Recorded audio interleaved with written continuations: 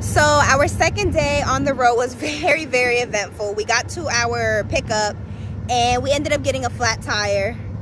So we had to wait till the next day, which today is day 3, for somebody to come out here and change it. Our friend actually came and brought us our spare tire. So we're definitely grateful that they brought us that, because it's very expensive to get a new tire. So we stayed in a hotel last night. It is day 3 and we are on our way to New Hampshire. So our tire is fixed and we are going back on the road.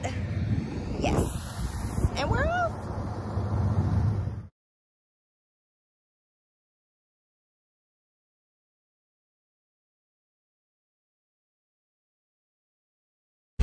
And we are off. We're off.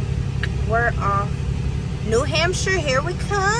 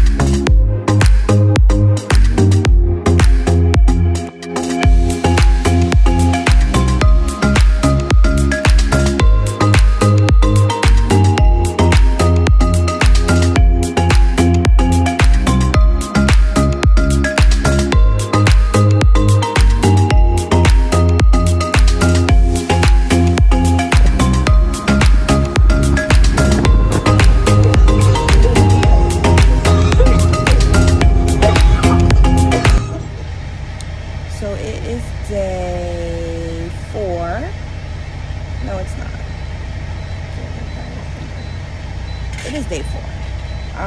We just were able to see my sister for a little bit, so that was very exciting. It's 2 in the morning right now. We're about to get back on the road, and we should be in New Hampshire by noon.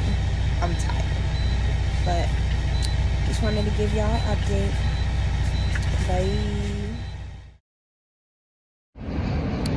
It's story time. I look crazy, I know. My eyebrows need done, but who cares? So the owner of the company that we drive the truck for, he got plates from somebody, and come to find out the plates were faulty on our truck, and we basically almost got arrested. So we were sitting in the back of the cop car. He was so gracious to bring us to this Dunkin' Donuts.